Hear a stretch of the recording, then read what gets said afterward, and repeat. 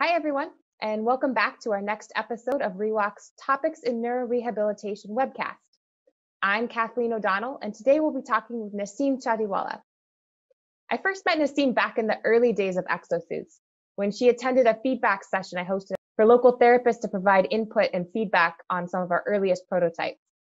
Naseem is a board-certified neuroclinical specialist and a certified vestibular clinical specialist who has more than 20 years of experience as a physical therapist treating a variety of complex neurodiagnoses. She works at the Clough Family Center for Rehabilitative and Sports Therapies at Emerson Hospital, and somehow finds time to also work as an adjunct teaching faculty member at the MGH Institute of Health Professions and the UMass Lowell Physical Therapy Program, as well as being a course developer and instructor for Summit Professional Education's stroke recovery and vestibular rehabilitation courses.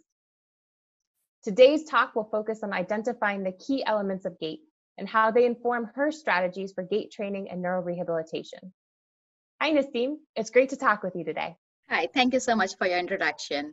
So thank you, Kathleen, for inviting me. And I am very excited about this topic. I feel Gait, like as physical therapists, it's one of the biggest key factors that patients want. Like most times, especially in neuro recovery, one of the important goal is I want to walk. And if patients can walk, I want to walk better. And sometimes the sky is the limit. Like Gait is a goal that we can always work for any individual at any point in time.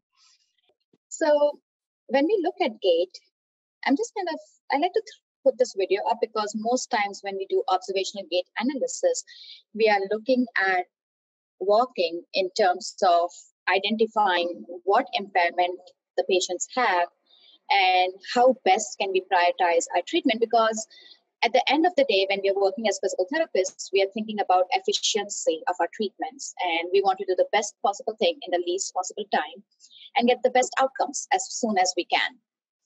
So when we are looking for Gait in these patients, we sometimes tend to look at swing phase of the Gait, because I find swing phase to be very dramatic phase. And so as you're looking at these videos, you might be thinking, okay, there is circumduction going on, there is poor hip flexion going on, a lot of energy is spent into that picking that leg up and putting it down. But if we look at the stance phase of the Gait, and we'll talk about it a little bit more as we get into this Gait mechanics and kinetics of how things move, I always find, and my pet peeve is really look at the stance phase of the Gait, because I find when we do interventions which address the stance phase of the Gait, it really helps increase the efficiency of the Gait. So let's talk about Gait. And going back to our basics, understanding the Gait, we know that we have three main components of the Gait. And the first component is weight acceptance. The second component is the single limb support part. And then the third component is the limb advancement. And together, all these three components help with locomotion, because locomotion is trying to get from one point to another point on our 2 feet.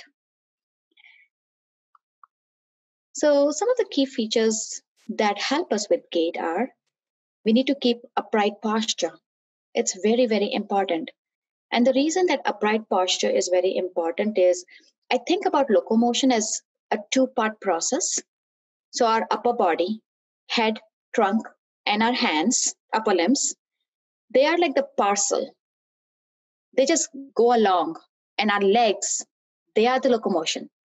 They take this parcel along with them. So if this parcel stays upright and straight and free-flowingly moves with both the legs, for the legs, it becomes much easier to take this parcel with them. But if you think about it, you have a patient with stroke and the hand is like somewhere here, or if you have this older gentleman whose head is like 5 inches away from the body, or you have somebody who has kyphoscoliosis and their trunk is in a different plane, then what you're doing is this parcel is not moving in a synchronized, coordinated way with the lower extremity. So the lower extremity is putting as much energy to move this parcel along. So that upright posture, I find that as a foundation to Gait training. Then second is generating propulsive forces. So again, locomotion, as I said, is moving from one part to the other side, right? So we need to have that propulsion, because if we don't have propulsion, it's very hard for us to generate those forces to keep going. And sometimes you might have patients where that initial first few steps might be hard, but once they keep going, that propulsion sets in and they are able to go. We see this in kids when the kids are learning to walk, right? That first step is hard. But as they take the first step and then they just start running around and then they flop down, right? The next key feature of gait is shock absorption. Again, this is a very key ingredient to locomotion. And the shock absorption mainly happens during the stance phase, which is the initial contact. We have our plantar flexors that help us with shock absorption. And then during mid stance, that's when we have knee flexion. And that 5 degrees of knee flexion during mid stance is a critical event because it helps us with that shock absorption. And the last key feature, the most important one, is energy conservation. Because if you think about gait and how much energy we spend, if you're spending a lot of energy, then we get tired very fast and we are only able to walk short distances. But if we have good pattern of walking, we are able to walk at our self-selected space using our upright posture, propulsive forces, shock absorbing mechanism, then our energy conservation is pretty good and we don't get tired as easily. So if you look at the gait, we have all these different phases of the gait, and we can talk about them is a couple of stance phase of gait and then swing phase of gait. So the stance phase of gait, where we start with initial contact, it used to be called as heel strike, but we don't call it heel strike anymore because we know that initial contact could happen with a variety of different contacts with that contact surface. So it doesn't always be the heel, and that's why the terminology has changed and we call it initial contact. So I'm going to just take a little bit of deviation in talking about those phases of the gait, and we'll talk about these rockers first, and then we'll get into the stance phase and the swing phase of the gait. So the rockers, we have like 3 different rockers that help us during the stance phase of the gait. And these rockers help us from that initial stance to terminal stance. And rockers, the way I think about them are, these are our mechanical helpers in the gait cycle. So the first one is the heel rocker. And what the heel rocker does is, again, we're looking at those key elements of gait, right? We want energy conservation, we want upright posture, we want the weight to move from one end to the other end in a nice, efficient way. So as soon as on the initial contact, you bring the heel down and contacts the floor, the way the talus bone is, it acts as a rocker. So you land on that calcaneal and it moves your body forward. So it causes that propulsion for you. The other rocker that we have is the ankle rocker. And the ankle rocker is when we land on our heel, so the calcaneal comes in right here, and then we get into this mid stance. During mid stance, our foot pronates. And the pronation is very important because that brings the base of that first ray in contact with the contact surface, and that acts as your second rocker. And what does that do? As soon as you get in contact with that, it helps you propel your force forward. So that second rocker is also very, very important. And then we have this third rocker. Some people call it third and fourth rocker. I just combine it and just call it one 4-foot or a toe rocker. Now, this is really important in the final phase of the stance phase. So what happens in the terminal stance or the pre-swing phase is we're always talking about this toe extension needed up to around 35 degrees. And what that toe extension does is it puts the head of the metatarsal bone into the contact with the contact surface, and that acts as your third rocker. Same thing, when the weight hits that, it helps us propel forward. So all these 3 inbuilt rockers helps us just propel our weight from one end to the other end, and this is just the locomotor cycle. So these 3 rockers are really, really important, and I cannot tell you how many times patients, they don't get initial contact, so they never use the heel rocker. If they come in mid stance, they may lack pronation at the foot, and so that base of that first ray never gets in contact with the floor, and they don't hit that second rocker. And how many times patients either have a callus or they have hallus valgus or they have pain or they have arthritis, gout, so, or they have limited range of motion in toe extension. And that forbids them from using that toe rocker. So if your patients are not able to use these rockers, even though they may have that muscle power, the gait becomes inefficient.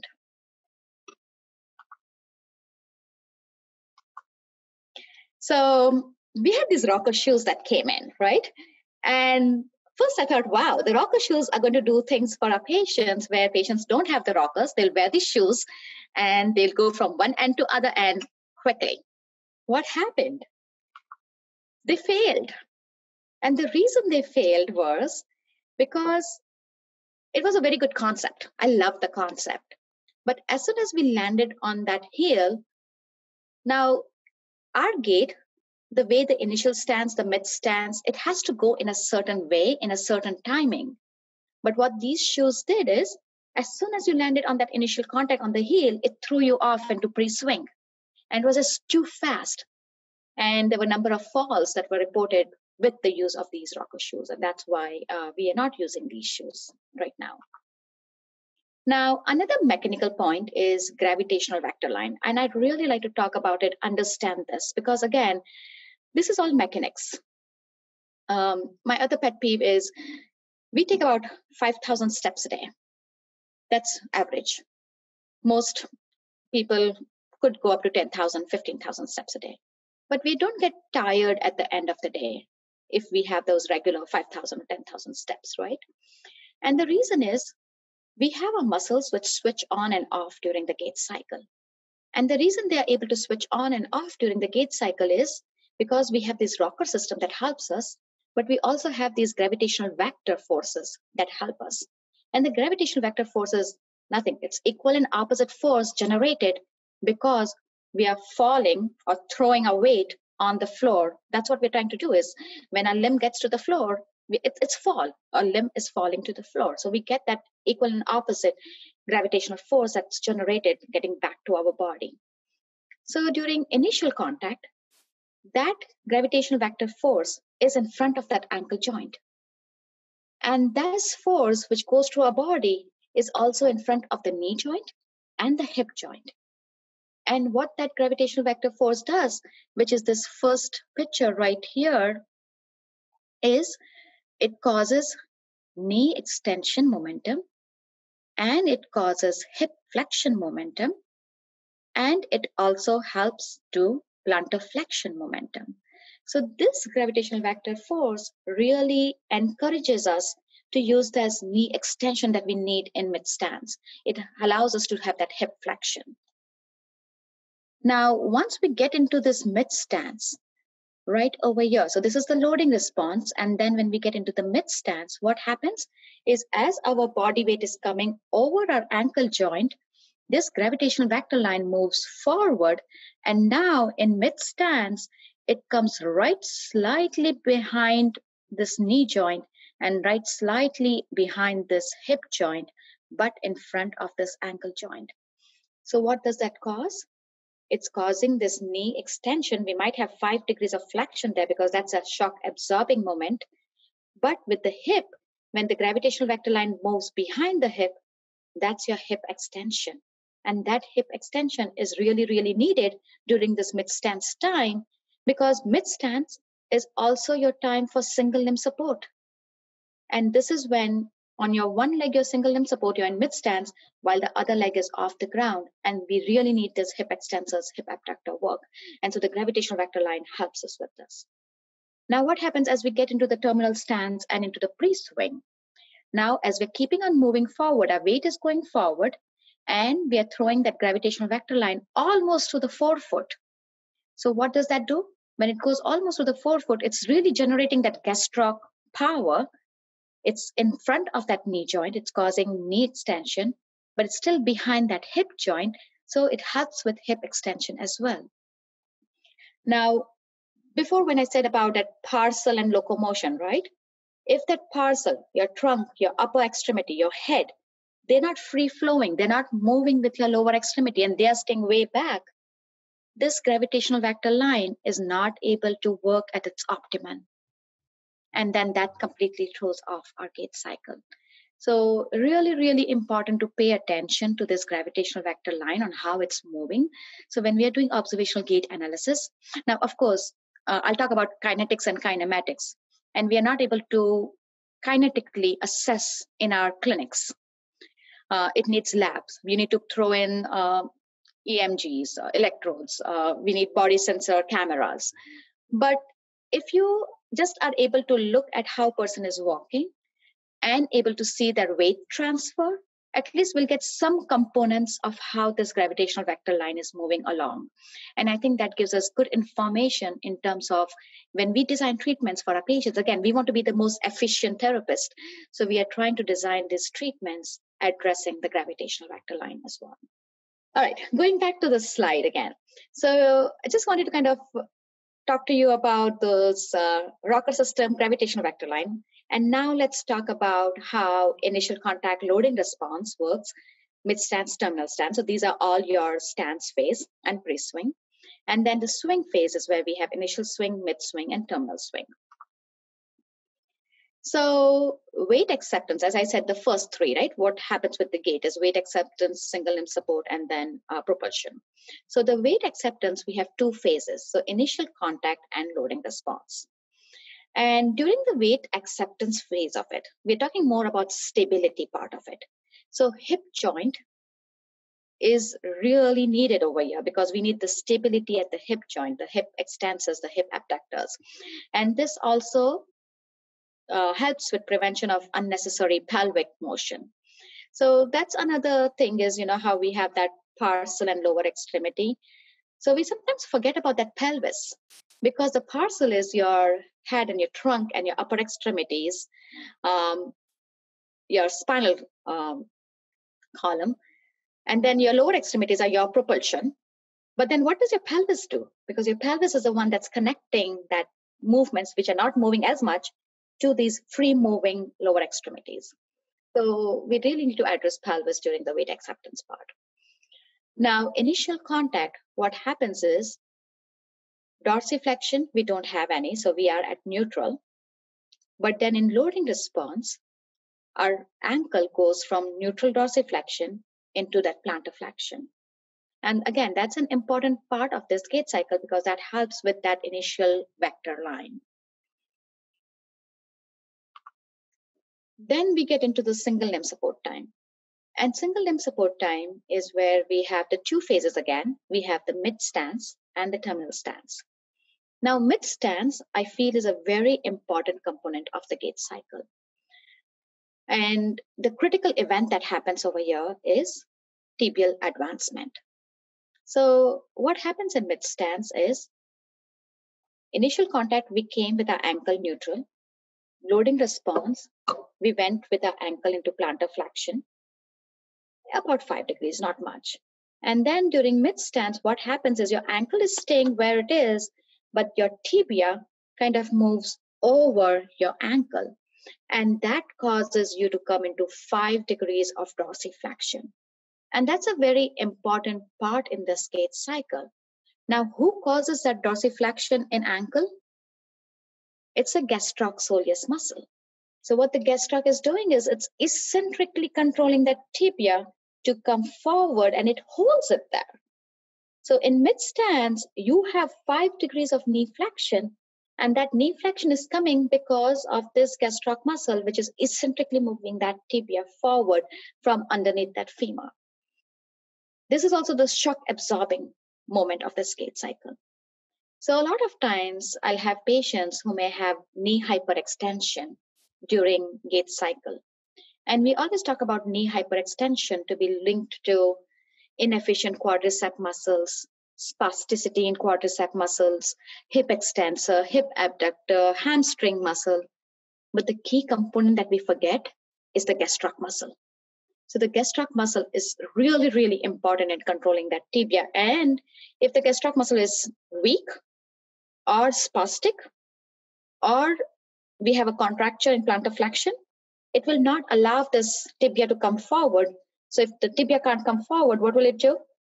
Go back and get into that genu recurvatum and stabilize the knee, because all we need to do is stabilize on this foot so the other foot can take a step. And this is where we see a smaller step length on the contralateral limb. Terminal stance. Once we get through this mid stance, now a heel is coming off the ground. So that's where the terminal stance begins.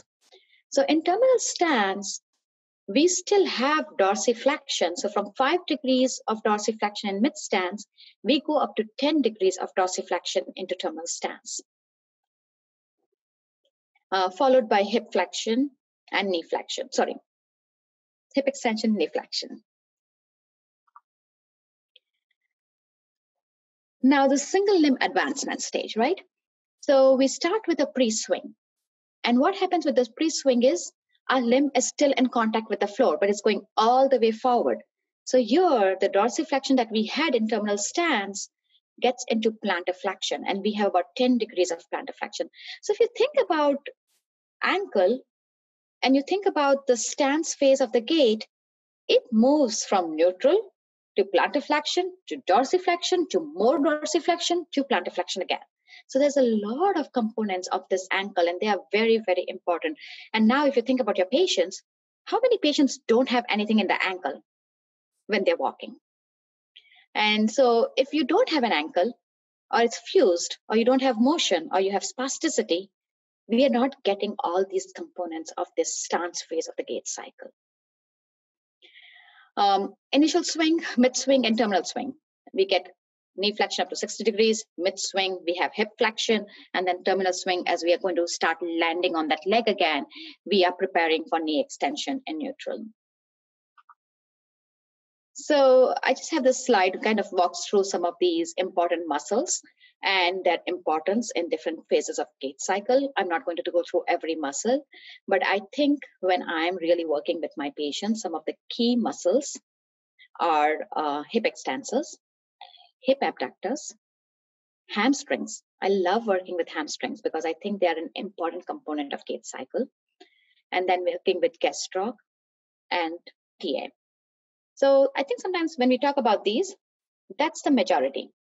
But I was reading this very interesting article, and they talked about we have 2 limbs. We talk about 3 major joints during a gait cycle: hip, knee, ankle.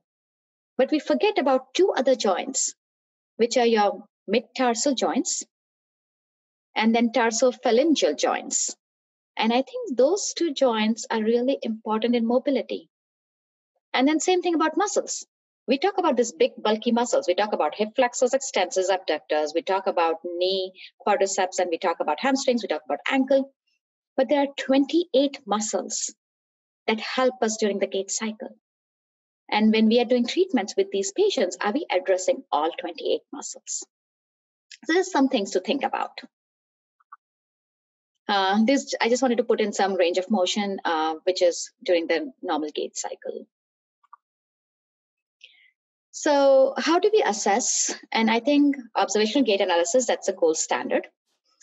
And we all know that stance phase is majority of the time, 60%, versus swing phase is only about 40%. So when we think about gait assessment, there is 2 different ways in which we can do it: kinetics and then kinematics. As I said before, kinetics is not something that we are able to do in our day-to-day operations in the clinics. They need to have labs and sophisticated equipments to be able to do those. But the data from there really helps us understand the gait cycle. So if you have a chance and we are really struggling with a patient, that information really helps us. And there are a few devices out which are more portable, which are out there that if your clinic is interested in, could definitely invest into something like that. And then gait kinematics, I think that's what we do as physical therapists. We are really looking at the temporal and the spatial characteristics of gait.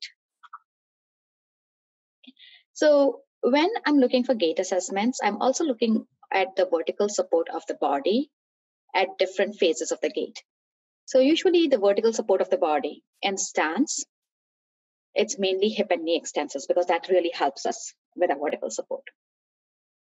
Then during our mid stance, that's when we have contralateral hip abductors.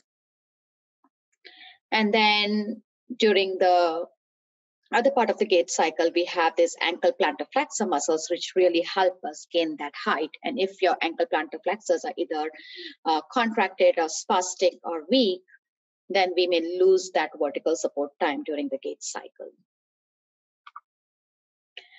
There are lots of different gait assessment tools out there. We can just do simple observational gait analysis, but in terms of temporal and spatial information, we can use different kinds of gait velocity. So traditionally, we always use 10-meter walk test, but there is also a 25-foot walk test, which is more validated for patients with MS. You could do a 4-meter walk test.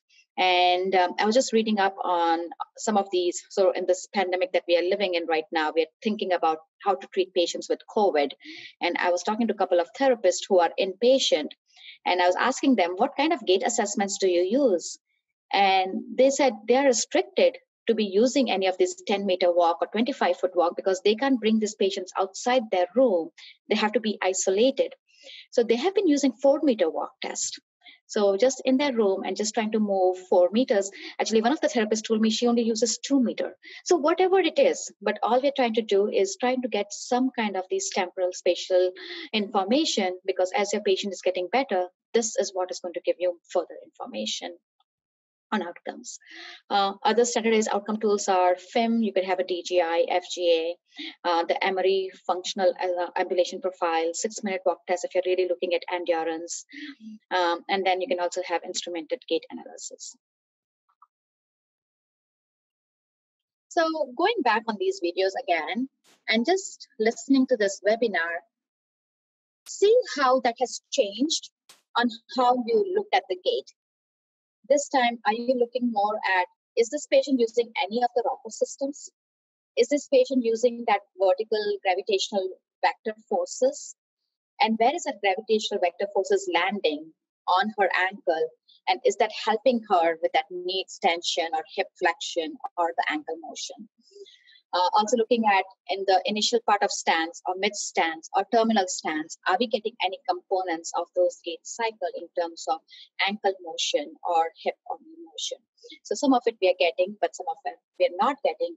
And then by looking at it this way, this is where your ideas for treatments stem in, and you start prioritizing what treatments you want to use for this patient. So thank you for your attention, and open to any questions you may have. Awesome. Thank you, Naseem. That was absolutely fantastic in terms of just really helping to clearly break down the different elements of the gait cycle. And, it's always good for the veteran and, NCSs. I think it's a great review. But I think also for some of the people who are a little newer to the field, I think this is going to be an extremely helpful resource for kind of helping to understand how you would approach this. Mm-hmm. Did want to ask you just a few questions if we have a few minutes. Absolutely. Right. One of the things you mentioned was your observational gait analysis system. Could you talk a little bit more about what specifically are the elements of that you would analyze and what you would document there? Yeah, that's a good question. So with observational gait analysis, you can do it in multiple different ways. And I love the world we live in right now, technology. So most of the patients, they have smartphone. And I love to borrow their smartphone and I take a video of them walking. And it helps me in multiple ways. One, I don't have to worry about HIPAA. So it's always on patient's phone. But once I record it, because sometimes how patients might get tired. So if they did walk one way, and if I keep making them walk the second time and the third time, there might be some different ways that they're walking in. So if I have a video, I can sit back and I can go. And sometimes I do the video in a slow motion mode, which even helps me more, because then sometimes what I do is I pause that video. So how I said about kinetics and we need to have labs and we need to have those kind of things. But if you have a video and you pause it at a certain point and then just with your finger or whatever you can, I look at that gravitational vector line and I see where the body is and then where the foot is and how we can work with this. So this is just one part where I look at it. But my other big thing is I show this video to my patients. And there's a lot of research or literature in terms of patients' perceived pattern of walking and how it changes and how they think what they're doing versus what we see what they are doing. So it helps the patient see, and sometimes when I show it to my patient is like, oh, I walk that way. They don't think about it that way. So this helps me with the motivation factor.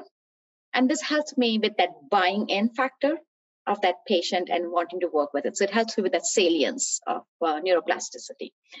The other ways I use is maybe have a mirror. Most times I use like a marked walkway. So I have the spatial characteristics already built in. And then I might just time them. And as I said, I tend to go by 10 meters, but again, sometimes I'm not able to. So whatever distance I get, I try to get that gait speed in. I try to keep standardized. So if I use something on that first day, that's what we're going to use. If they walk with a cane, that's how we're going to do it. So we try to really mimic what we do on eval.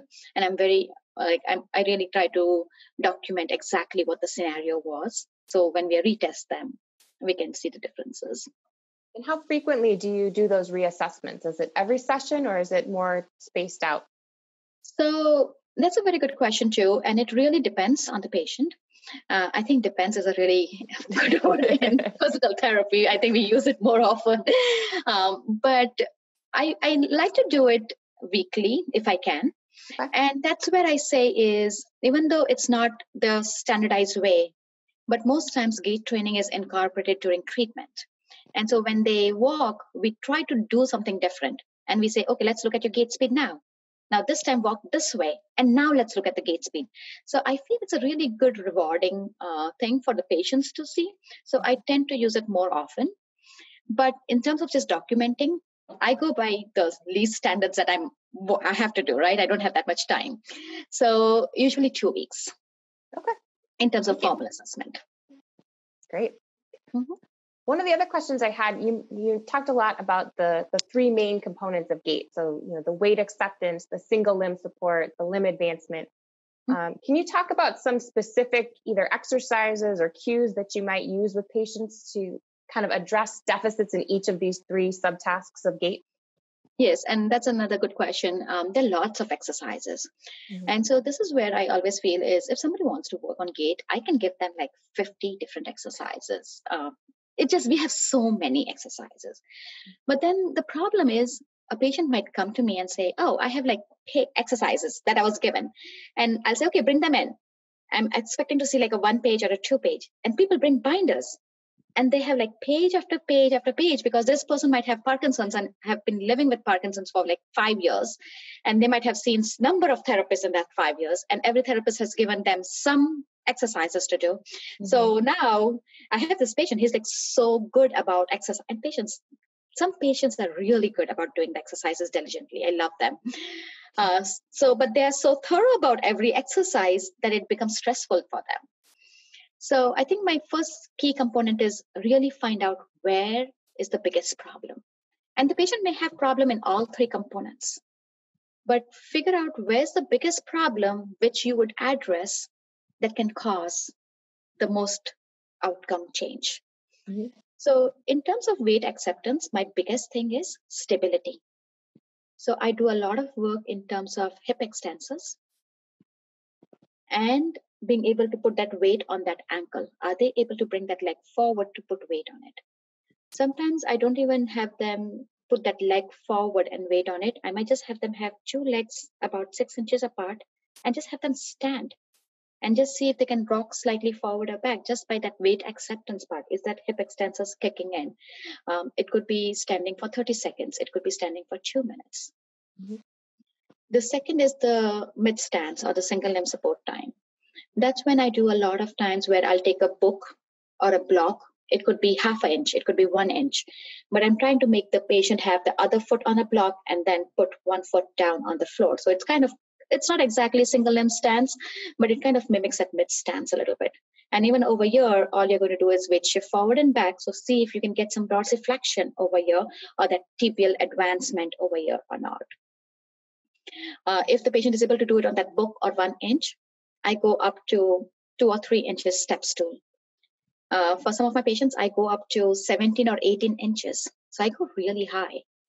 Because again, if one foot is down here and if the other foot is able to go reach that high and come down, then that puts in a little part of that single limb support time. So it takes some time for somebody to pick up this foot from the floor and go up to that 20 inches or 18 inches. So I go really, really high. And it also allows them to have that tibial advancement. And then in the propulsive force or the swing force, a lot of times I like to do is lunge exercises. So you have your one foot on the ground, and then your other foot is taking as big a step forward as they can. If you can just take a simple step, you can start over there. And then I put hurdles down. So if something like a cone or like a hurdle or a step or a box, whatever you can find, because now that really helps this patient to understand that my one foot is on the ground, I get through the mid stance and I need to get that terminal stance and pre-swing. That's what is going to allow me to get that other foot, because we are really looking for that propulsive force to take them forward. Right. And then I think the last one was did we talk through the limb advancement? So for the limb advancement in the swing phase, so this happens when patients really don't have the power or the muscle strength in hip flexors and then the knee flexors. And that's why I like to work with hamstrings quite a bit. Mm-hmm. And so you can have different ways in which you can do it. You can start with just passively moving if the patient just does not have that force generation. A lot of times I use a treadmill, because with the treadmill, it's easier for me to just sit and be able to give them assistance to do this. I have also used electrical stimulation. So if they really are not able to generate those forces, then use electrical stimulation to do it. But other than that, sometimes just even using hurdles, like again, small things, so that the patient is able to pick up that foot and bring it forward. A lot of times what happens is there is two different kinds of population. One population who doesn't have enough energy or force production power to generate the momentum. But the other population is where they have just enough force and power, but they just choose not to use it. So they just kind of drag that foot like just right around. They don't get into the cycle of picking up and coming down, picking up and coming down. So this is when we really try to use uneven ground and really give hurdles, or sometimes I even put just weights. So like a dumbbell or just an ankle weight on the floor, but it just gives them a cue that I have to lift my leg over this, and then that brings in the cycle of doing it. And simple marching exercises, I think that really helps with that as well. Makes sense. I think one of the things that I really like about this talk is, it really does a great job of identifying kind of the biologically correct mechanisms and the mechanics that we rely on to help us walk more efficiently. But I'm wondering, can you talk a little bit more about why it's so important to encourage a return to these biologically appropriate strategies in our patients, to make sure that they get back to these biologically correct walking patterns? That's another really good question. And sometimes we debate, should we do that or not? And I'll give you both the sides of the debate. So one side that I really think about is, I like to go back as much as I can, but my goal is energy conservation. So if I said, that we walk about 5,000 steps a day or 10,000 steps a day, we don't get tired towards the end of the day, because the way our limbs are advancing and we're using the rockers and we're using our gravitational vector, our muscles don't have to be in that on category at all times. And that helps us conserve energy and move faster and more. But if for some reason I am not able to use my rocker system, I'm not able to use my gravitational vector system, now my muscles have to work 3 times, 4 times, 5 times, many times higher than what they should be using. And now I might only walk 100 meters and I'm tired. Mm-hmm. So if we can get that gait pattern as close to using these mechanics to help, and we are able to conserve energy, we are making that gait pattern efficient in terms of time, speed, and in terms of distance as well. So that's a big thing about trying to go as close as possible. The other side of the debate is, if your patients are not able to come into that perfect gait training pattern that we want, and some people will never be able to do that. Like I have a patient with stroke who doesn't have anything in their ankle. They're wearing a solid AFO. That solid AFO is not going to allow any of the ankle mechanics during the stance phase of the gait. How can I go as close to using all these gravitational vectors or rocker system? It just won't be, we won't be able to do that. So in those cases, then allow them to do the best the patient can. And we really try to get, so if a patient's goal is, I need to walk with, increase speed or more distance, then that's where we really try to do those task-specific exercises. And now we're not really working on normalizing the gait pattern, but what we are working on is making it efficient in the way the patient's presentation is. So it goes both ways. Excellent. Naseem, thank you so much for this fantastic talk. I think it's been really fun to do this with you, and we really appreciate you taking the time to present this for us. So thank you. And to all our viewers, we hope you tune in with us again next week, and have a great week, everyone. Thank you so much. Thank you.